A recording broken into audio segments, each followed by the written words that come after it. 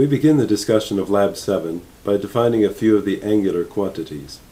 Angular velocity, omega, is the rate at which an object rotates and is given in units of radians per second. Dividing the tangential velocity by the radius to the axis of rotation gives the angular velocity. Angular acceleration, alpha, is the rate at which an object increases its rotational rate in radians per second squared. Dividing the tangential acceleration by the radius will give angular acceleration. The application of torque, tau, is what causes an object to angularly accelerate. Multiplying the tangential force by the radius at which the force is applied gives the torque. Imagine a point particle with mass m rotating about some axis at a radius r. The tangential force and acceleration are related through Newton's second law, F equals ma. Multiplying both sides by the radius r, and then multiplying the right-hand side by 1, written as r divided by r, yields F times r equals mr squared times a divided by r. This is just torque equals I alpha, where I for this single particle is mr squared. Here then is the equivalent of Newton's second law for a rotating object. Torque equals I alpha. More torque will lead to more angular acceleration.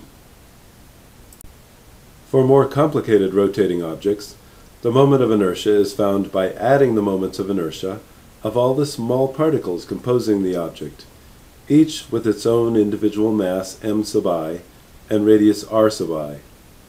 For an individual particle, the summation formula for I still just results in mr squared, and for a thin ring of mass, capital M, all of the contributing particles are located at the same radius, capital R, from the center.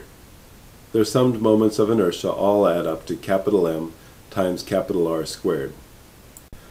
A large moment of inertia is obtained when large amounts of mass are located far from the center of rotation. The large moment of inertia of this flywheel was used to keep the steam engine cycling at a steady rate. It may take a lot of torque to start this wheel turning, but it will also take a lot of torque to stop it.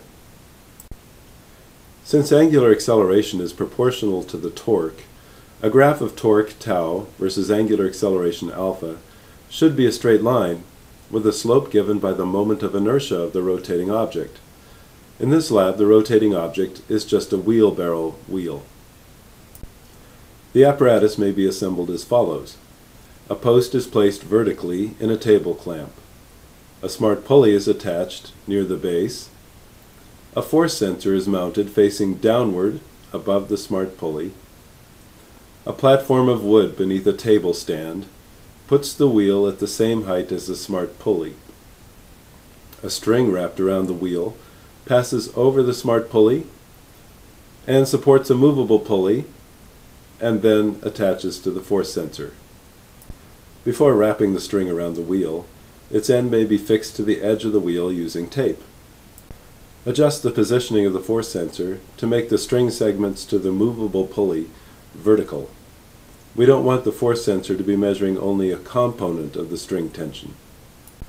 Also, the wheel should be positioned such that the smart pulley is aligned with the string, leaving the tangent of the wheel.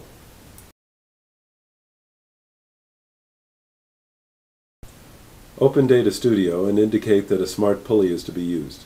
Also indicate that a force sensor will collect data at a rate of at least 100 Hz. Calibrate the force sensor by removing tension from the string, specifying 0 force, and taking a reading. Then hang 500 grams, indicate 4.9 newtons of force, and take the second reading. It's worth taking a couple of moments to hang and remove the weight to double check the calibration.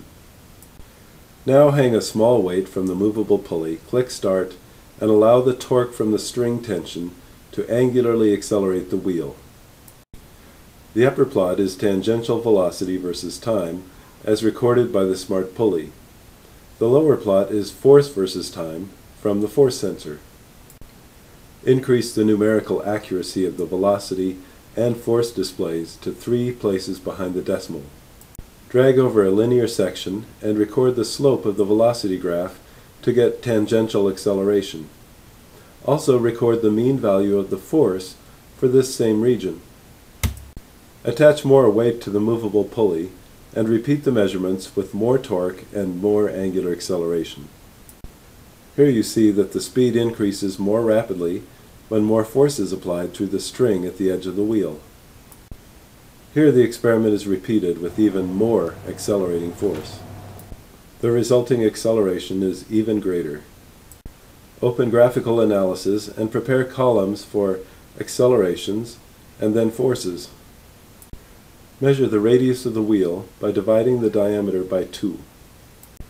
A new calculated column of angular accelerations may be defined by dividing the tangential accelerations by the radius r, whatever that number is in meters.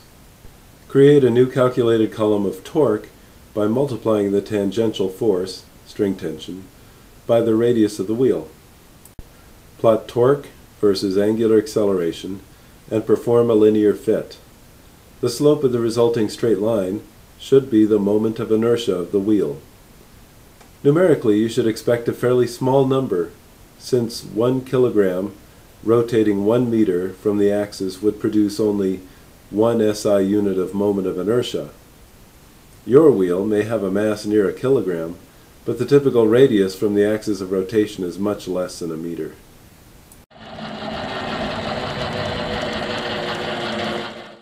In the second part of this lab, we will investigate the conservation of angular momentum. The blade on this mower has a large amount of angular momentum and is difficult to stop.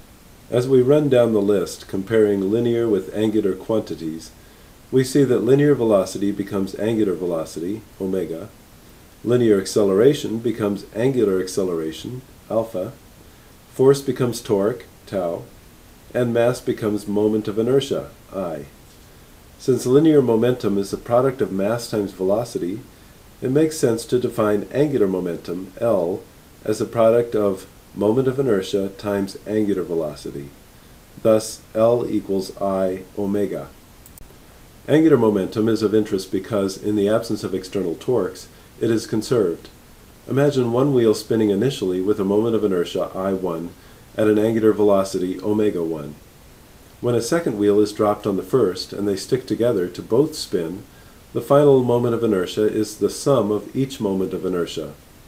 By conservation of angular momentum, the final angular velocity is the ratio of the initial and final moments of inertia times the initial angular velocity. If the two wheels are identical, then the final moment of inertia is twice the initial moment of inertia, and so the angular velocity after the collision is expected to be 1/2 of the original angular velocity. Here we drop a stationary wheel onto a rotating wheel. The free pulley without weight allows the smart pulley to record the velocity of the edge of the wheel before and after the collision. The initial speed is recorded from the mean of a few values just before the collision. The final speed is recorded just after the collision. Note that the final velocity is approximately 1/2 of the initial velocity. The angular velocities are obtained simply by dividing the tangential velocities by the radius of the wheel. We then drop a relatively massive ring onto a spinning wheel. By noting how much the final angular velocity is reduced relative to the initial angular velocity, we can determine the moment of inertia of the ring. This moment of inertia is to be compared with the predicted mass times radius squared.